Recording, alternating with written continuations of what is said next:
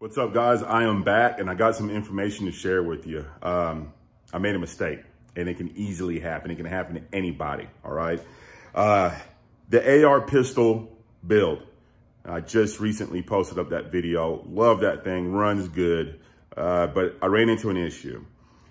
In the comments, and I'm gonna explain to you guys how I caught this. In the comments, somebody had asked me what I thought about the muzzle brake, the VG6 Gamma, the Gamma VG6. And I didn't know how to answer that question because I really wasn't impressed with it. So I went back and I looked at the video and I ran it in slow motion. Guys, the muzzle brake was installed wrong. It was upside down. That's why I was fighting the pistol. I'm gonna show you guys how easy this can happen. This can happen to anybody. When you look or put in a Google search for these muzzle brakes, you're gonna see what I'm talking about.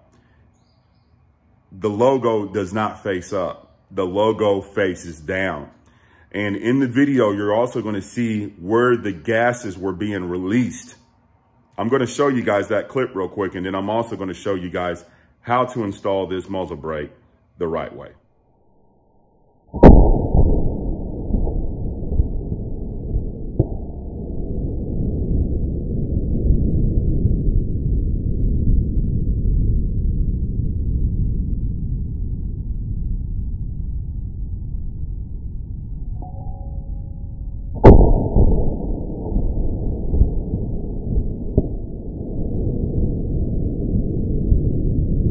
Four different muzzle brakes here, and I'm going to show you guys the difference between the four and how easy it is to make the mistake with the Gamma 556, okay? We have the Alpha Shooting Sports. This is the Colossal. This thing's a beast. Surefire SOCOM, the Gamma 762, and the Gamma 556, okay? Let's start off with the Alpha Shooting Sport. So this is chambered for 223. And as you can see, we have some ports here on the side, and then we have some here on the top. It's pretty obvious which way this needs to face, okay? So we're gonna have these ports on top facing up, and that's where our gases are gonna be released. Surefire SOCOM. We got ports on the side, nothing on this side, and then we have two small ports here.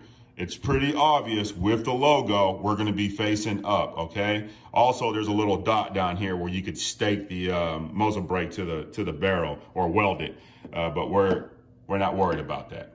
So that's a pretty easy install, okay? Gamma 762.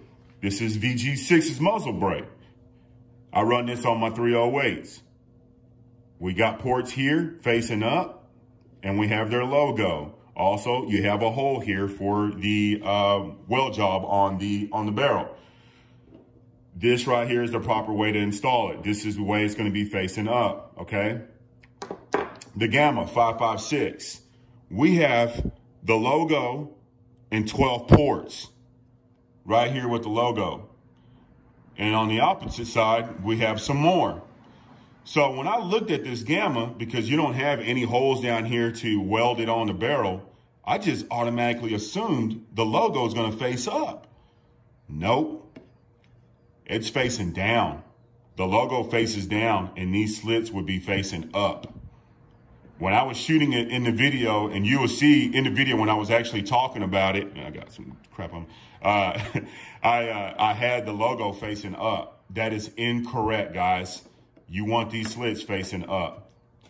Time to throw it on the rifle. Oh, the pistol. I don't go around claiming I'm an expert and gunsmith and all this stuff. I mean, we all make mistakes, right?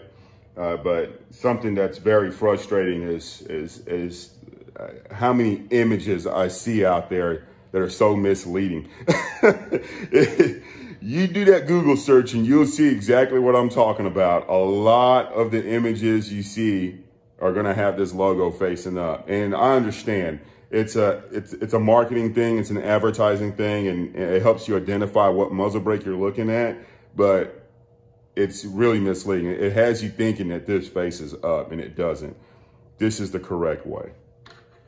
We got a good crush washer on there. That was another thing that should have thrown up a red flag for me, was the crush washer. So whenever I was installing this, A lot of the manufacturers will have the muzzle brake timed to where you just get enough pressure on the crush washer and you can time it correctly. Well, whenever I was cranking on it, I was really putting a lot of pressure on this crush washer to get it timed right when I was actually doing it wrong. So I ended up having to cut the crush washer off because it was so, it was crushed. So vents are facing up. Pistol is unloaded, guys. All right, so don't panic. And we are timed correctly and we're good to go.